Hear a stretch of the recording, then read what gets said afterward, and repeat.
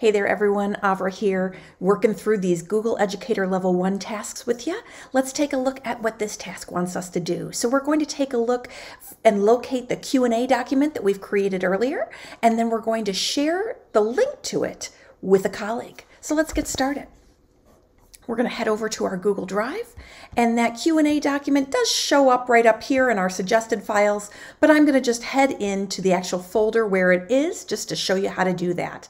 So we're in this shared lessons folder, and here is our Q&A document. Without even having to open it, we can simply right-click on it and choose Get Link. From here, it is reminding us that it's restricted to only the people with whom we've shared it, and that's no problem at all. I'll choose Got It, and what I'm going to do is come on over here and choose Copy Link. Now I'll hit Done. Now I could share this in a text message, in a Google Chat message like this. Down here I could do a quick paste, okay? I could also paste it into an email. So here's this email saying, hey Tom, here's the link to the document that we will be discussing in our meeting tomorrow. And all I have to do is go ahead and paste that right in there and then hit send.